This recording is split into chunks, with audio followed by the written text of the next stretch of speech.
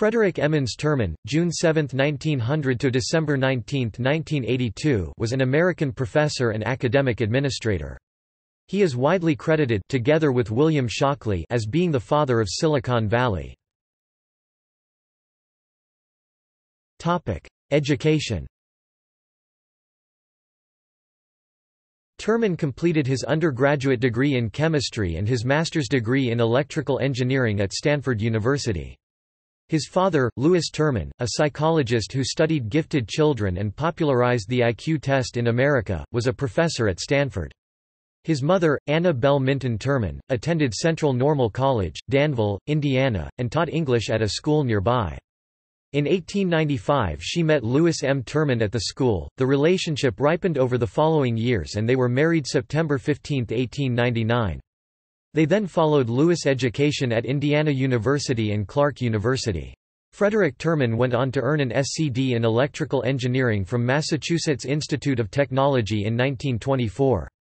His advisor at MIT was Vannevar Bush, who first proposed what became the National Science Foundation.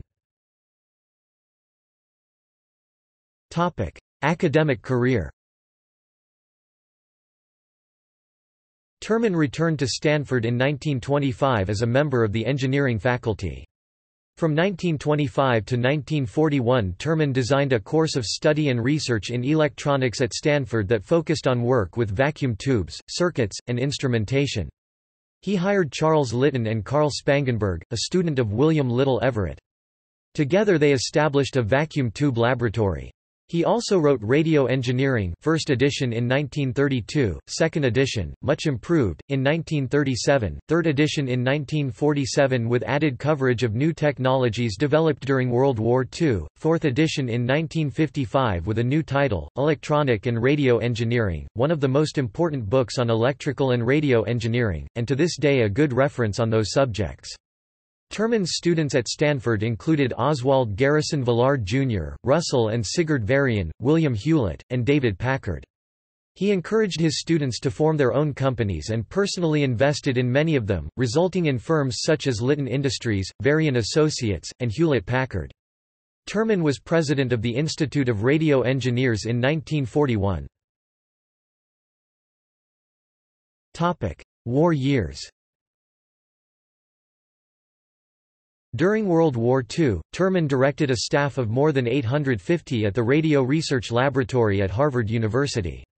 This organization was the source of Allied jammers to block enemy radar, tunable receivers to detect radar signals, and aluminum strips chaff to produce spurious reflections on enemy radar receivers.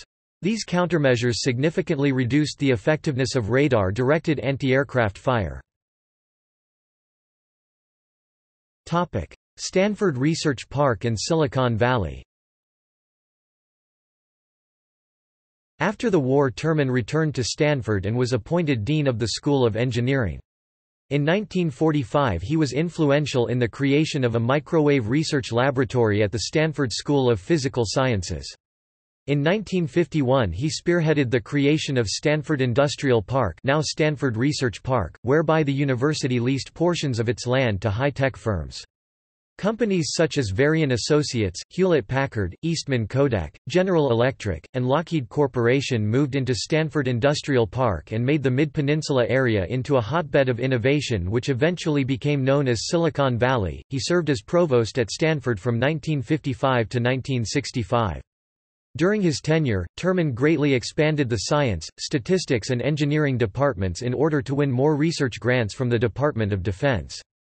These grants, in addition to the funds that the patented research generated, helped to catapult Stanford into the ranks of the world's first-class educational institutions, as well as spurring the growth of Silicon Valley. Terman's efforts to create a mutual relationship between Stanford and the tech companies in the surrounding area also significantly contributed to this growth. Speaking of this effort, Terman said, "When we set out to create a community of technical scholars in Silicon Valley, there wasn't much here and the rest of the world looked awfully big. Now a lot of the rest of the world is here." In 1964, Terman became a founding member of the National Academy of Engineering. In 1966, Terman played a central role in helping the Park Chung-hee administration establish the Korea Advanced Institute of Science, which later became KAIST. Recognition. He was awarded the Ayer Medal of Honor in 1950 for his many contributions to the radio and electronic industry as teacher, author, scientist and administrator. The Frederick Emmons Terman Award was established in 1969 by the American Society for Engineering Education, Electrical and Computer Engineering Division. It is sponsored by Hewlett-Packard and is bestowed annually upon an outstanding young electrical engineering educator. The Frederick Emmons Terman Engineering Scholastic Award is presented to the students that rank academically in the top 5% of the graduating senior class from the Stanford University School of Engineering. Stanford's Frederick Emmons Terman Engineering Center (1977–2011) was named in his honor. Terman Middle School, in Palo Alto, California and the adjacent Terman Park were named after Terman and his father. In 2018, the Palo Alto Unified School District School Board unanimously decided to rename the school in honor of Ellen Fletcher after Terman's father's involvement with the eugenics movement came to the notice of parents and the school board. At the time of the renaming of the middle school, the city of Palo Alto had yet to decide if they would also rename the adjacent park. Terman, following his Terman Report for the purpose of helping found what later became KAIST, is the eponym of Terman Hall. A section of U.S. Route 101 in California near Palo Alto is officially designated and signed as the Frederick E. Terman Memorial Highway. References.